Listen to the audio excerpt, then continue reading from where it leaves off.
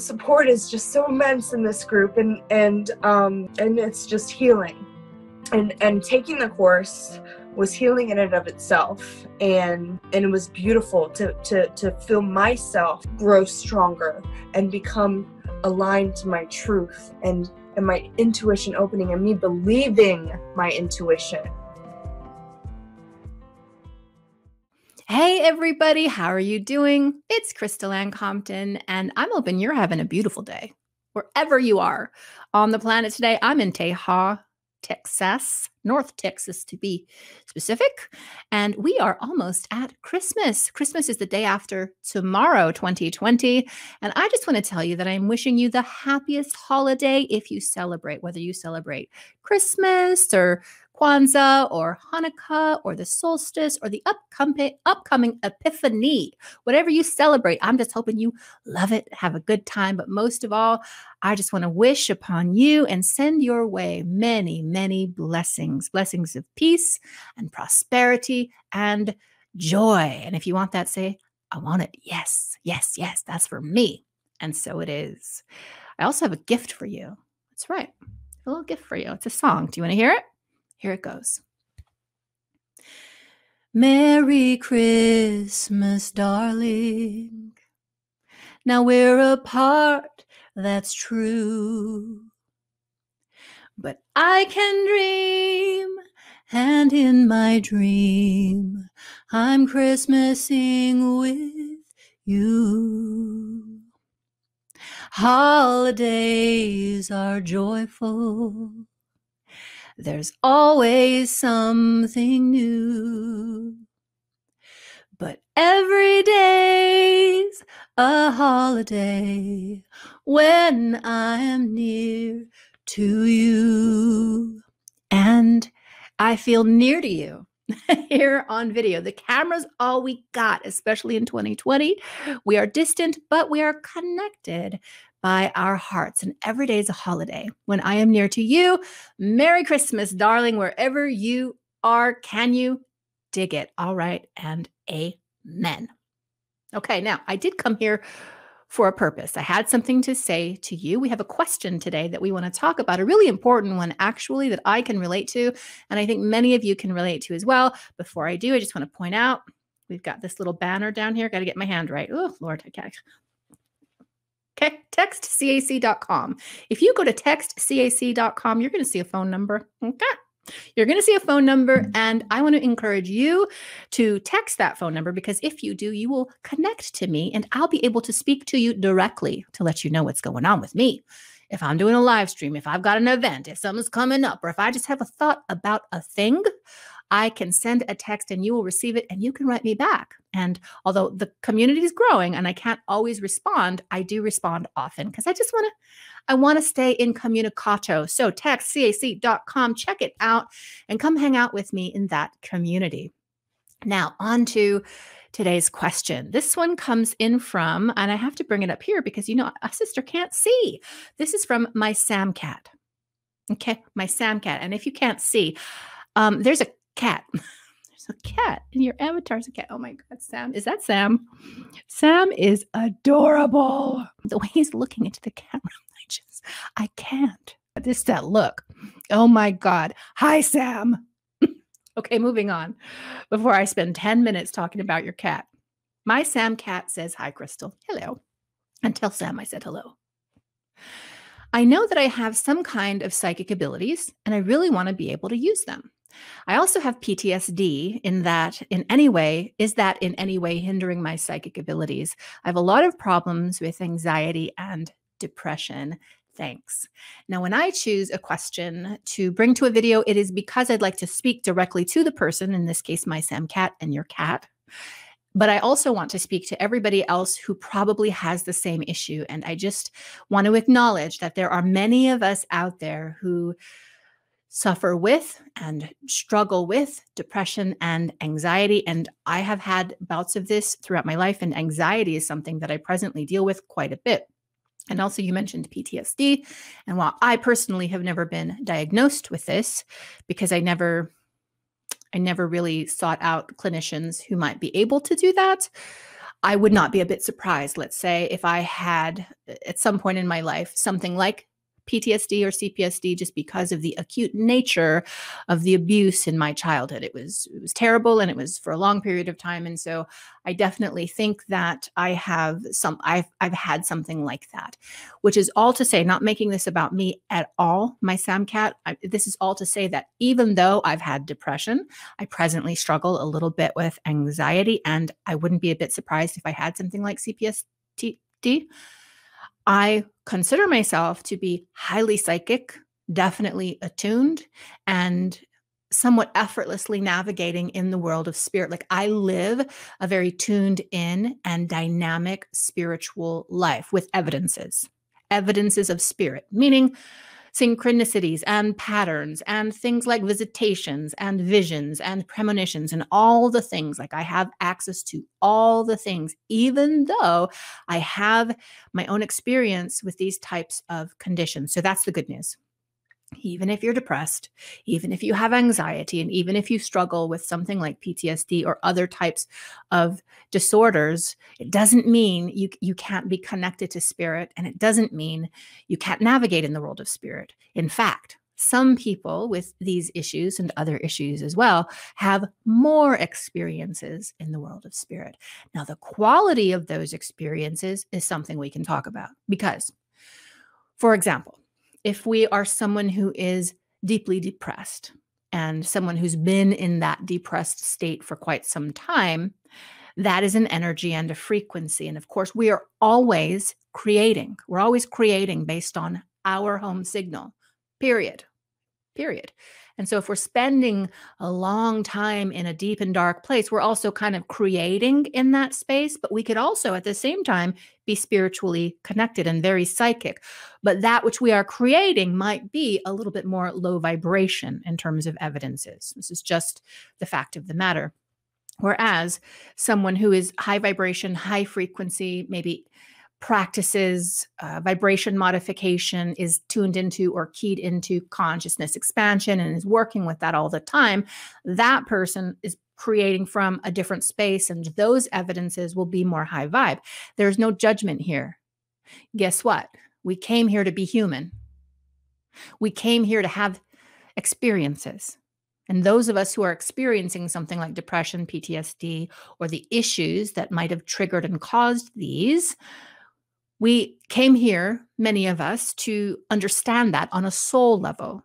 That's not a blame thing. I'm not saying, well, you created it and this is your blueprint and therefore you're at fault. I'm not saying that. On a soul level, though, we came here to have many various experiences. And so there's no judgment and there's no blame. So the answer is you can have these and still be psychic. You can have these and still create from the signal of the disorder, but that which you create may be lower in vibration. But having said that, in addition, you can have these disorders and absolutely have them act as an obstruction or an obstacle to your psychic connection. Yes, depression can be an obstacle to your spiritual attunement. Depression, especially the deepest kinds of depression, put us in a low vibrational state. And that acts as a kind of blanket or a shroud over our whole essence, really our whole being. It numbs us, it cloaks us, and it does, to some degree, vibrationally speaking, cause us to feel disconnected from spirit. Now, of course, spirit is always present.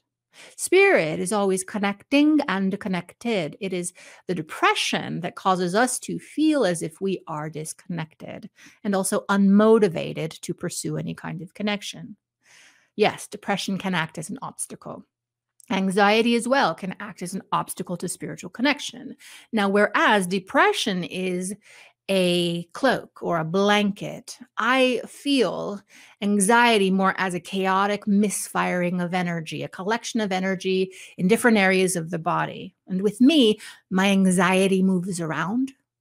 I primarily experience my anxiety in the chest and throat area, but sometimes I'm feeling it in my belly. Sometimes it's up in my head. It moves around. And anxiety is the misfiring of the energetic system. And when we're misfiring and we have this kind of chaotic pattern of energy, then we don't necessarily have a full obstacle, but we have a somewhat unsustainable spiritual connection.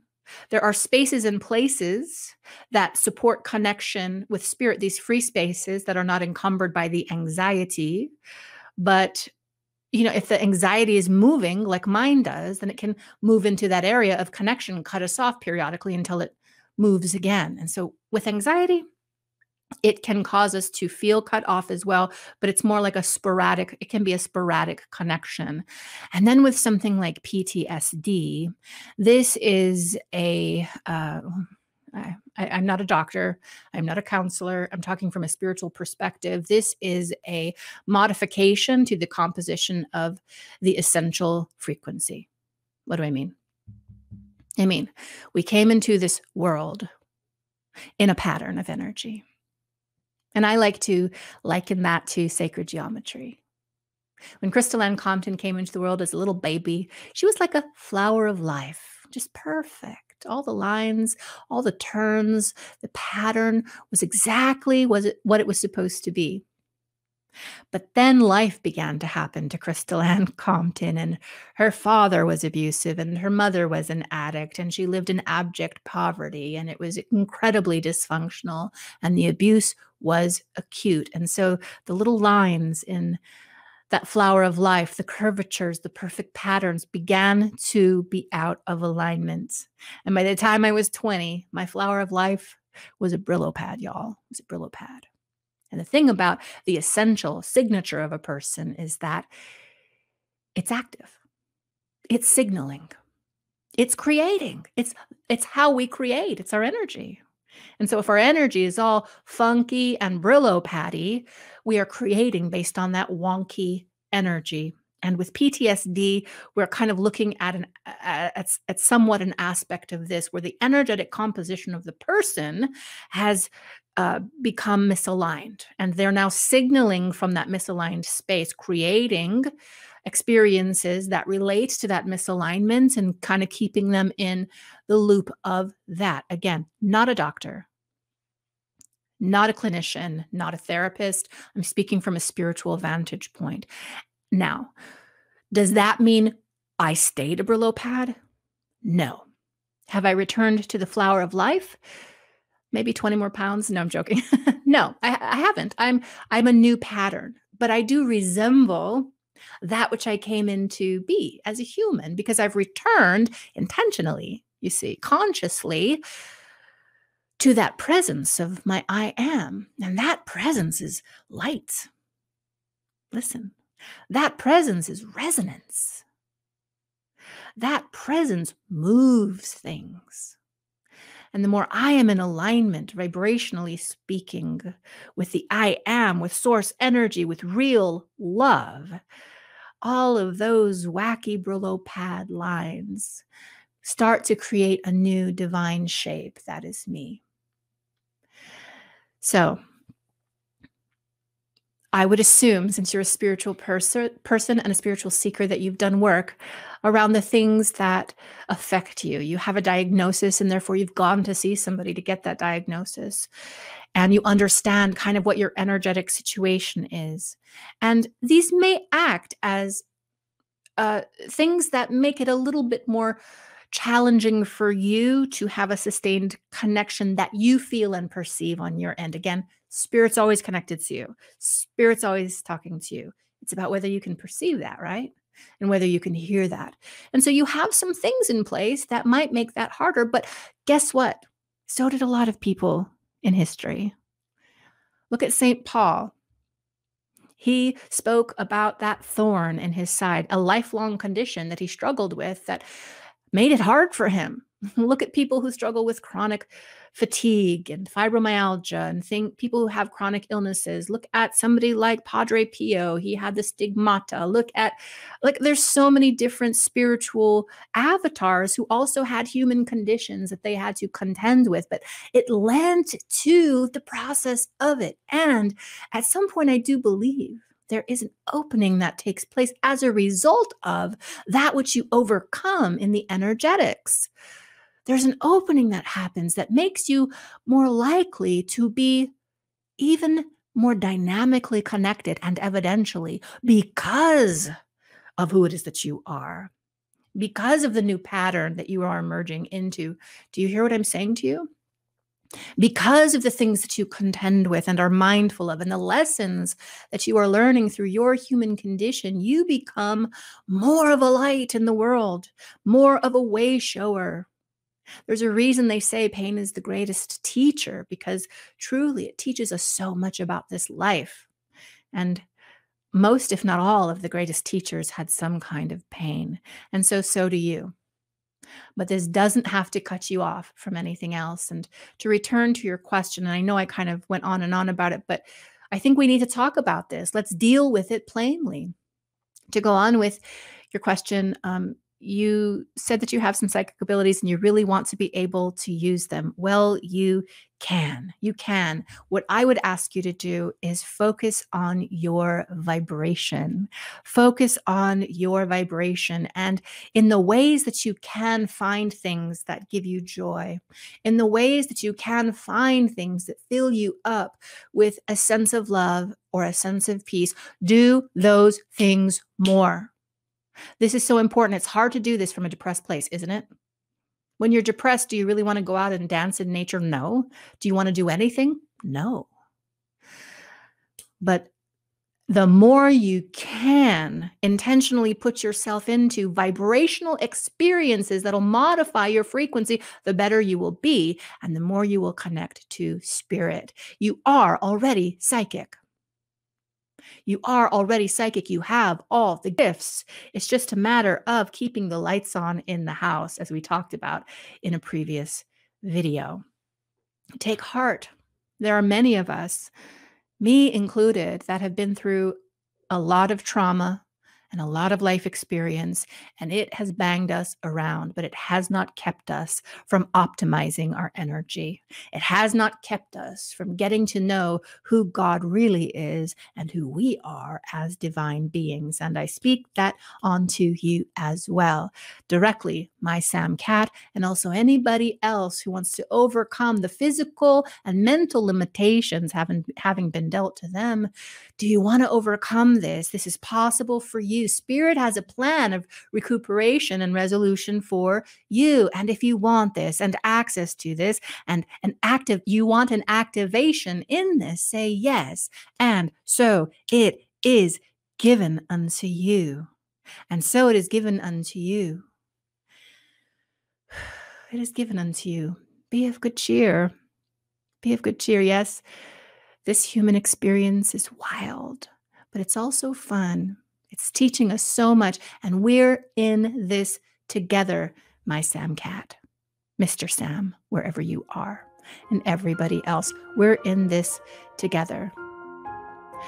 And on that note, again, I just want to wish you a happy holiday from my home to yours. And until next time, please know that I have got nothing but love for you.